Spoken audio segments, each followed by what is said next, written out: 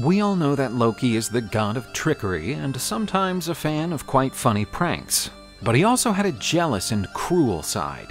But he certainly crossed the line when he tried to set up a plot against Baldr, the most beloved of all the gods. And today, we will see the story of how Loki was responsible for sowing sadness in the kingdom of Asgard. This video is brought to you by Private Internet Access. As we spend more and more of our time online, concerns about privacy and security becomes vital. Private Internet Access is the world's most transparent VPN provider with over 30 million downloads. They use world-class next-gen server infrastructure in over 75 countries, meaning you get a secure, reliable VPN connection anytime, anywhere.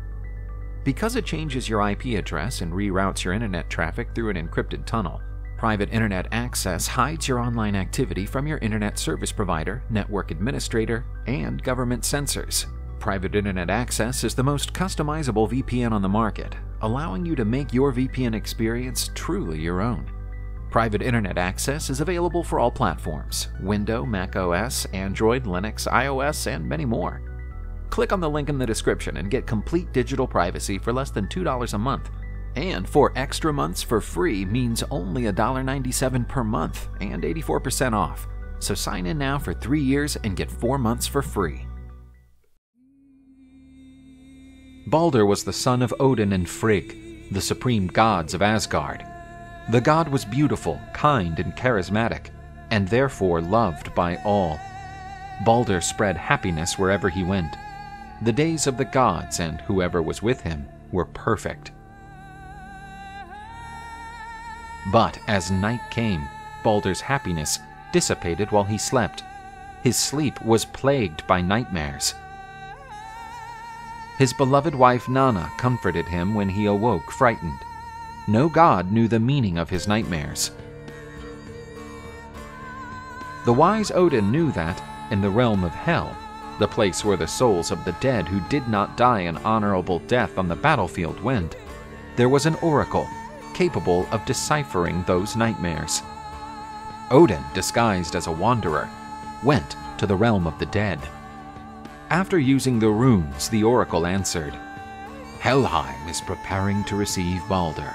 When sorrow ravages Asgard here in the realm of Hell, there will only be joy with the arrival of the spirit of the kindly Baldr." Saddened, Odin returned to Asgard and told Frigg the sad fate of his beloved son. Frigg was determined to prevent Baldr's fate. Knowing that Baldr was loved by all, the goddess demanded that everyone swear to never hurt Baldr, and so nothing could hurt the god. Even objects, plants, diseases, and weapons were pledged not to harm Baldr. Loki, the god of trickery, was envious and jealous of Baldr, but even he was compelled to take the oath. And so Baldr became invulnerable to everything. The god was safe. Baldr's invulnerability was cause for a joke among the gods. They threw objects at Baldr, but everything was deflected. Thor hit him with his powerful hammer, but Baldr felt nothing, and everyone in Asgard was happy to know that the beloved god was protected. Everyone except Loki, who was determined to find a vulnerability in Baldr. One day, in hiding, he overheard a conversation from the goddess Frigg, who told a friend that she had managed to get everyone to take the oath. Everyone except the mistletoe, a totally harmless plant. But in Loki's evil mind, the mistletoe was not so harmless. After collecting some mistletoe, he addressed the gods, who were still having fun trying to attack Baldr. Only the blind god Hod felt sad that he was excluded from the fun. How could he throw something at Baldr when he didn't even know where he was?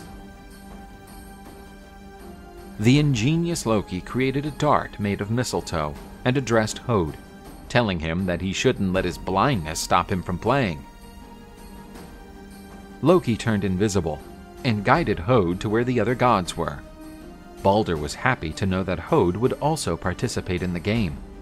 Helped by Loki, he threw the mistletoe dart with all his might at Baldr. Hod expected to hear the laughter of the gods, but a great silence fell over the place. Baldr had been mortally wounded. As the god's body fell to the ground, the desperate gods mourned his death. And, as was prophesied, the world of the living was plagued by sadness after the departure of the beautiful and beloved Baldr.